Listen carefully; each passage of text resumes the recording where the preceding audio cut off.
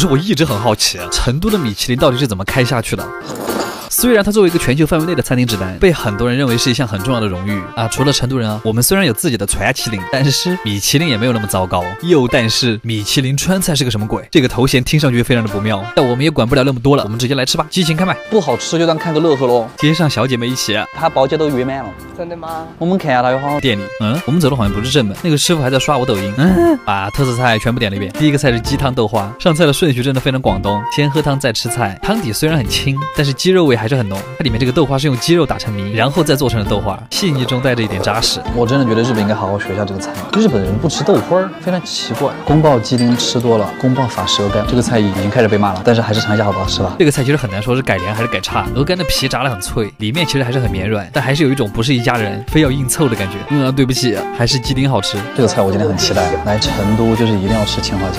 成都的青花椒那可是我们的自豪。一点不夸张，扑面而来的冲鼻的青花椒味，它打通了我的嗅觉。里面煮的是薄切的牛舌尖肉，嚼起来脆脆的，特别像干锅藏小卷干。你吃2片就会觉得舌头跟嘴皮都很发麻。我会以为米其林的菜是针对所有人的，但没想到师傅来真的。然后是一大盆川式佛跳墙，里面的料巨足，丸子、海参、鸡、鲍鱼、排骨、五花肉、猪蹄、鹌鹑蛋，真的很夸张。川式佛跳墙，它那个料汁的调味其实很像蒜苗回锅，就是吃得出来放了很多八角。它吃起来是满嘴的胶质感，那个汁粘在你的嘴唇上，张口闭口会有很粘稠的感觉。再来一口炖的稀烂的把子肉。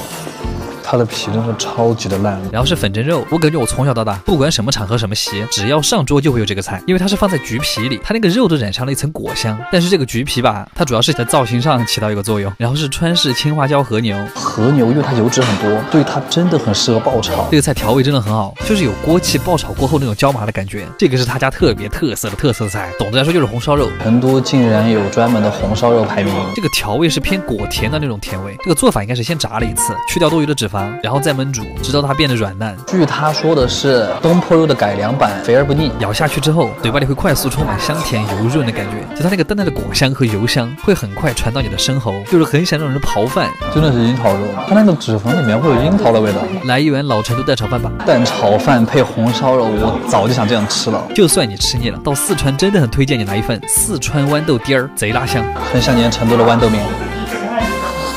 然后放在最后这个压轴的菜，是我对他们家最大的期待，麻婆鲍鱼，一整只大鲍鱼。我总结一下，他们家最好吃的2道菜，一个是红烧肉，一个就是鲍鱼。豆腐用的是老式的卤水豆腐，我还挺喜欢那个卤水味儿。刚杀的鲍鱼吃起来其实很脆，鲍鱼和肉末做这个豆腐的哨子，再加上那个味儿特别冲的豆瓣儿，特别的下饭。他们家那个豆瓣儿真的很香，它那个豆瓣甚至有种泡椒的风味。川菜真的很好，太想吃碳水了。最后的甜品是杨枝甘露，和传统广式的还有点不一样，它有点像玉米糊糊，但是特别解腻。回到车里还是很凉快，这个车坐的是真的舒服，它的智能语音也很方便。导航去猛追湾，已经帮您完成路线规划，而且出门的回头率直接拉满。最后3个人吃了这么多，这家店其实很适合想在安静的氛围里体验没有辣的川菜的人。阿鸡推荐指数8分。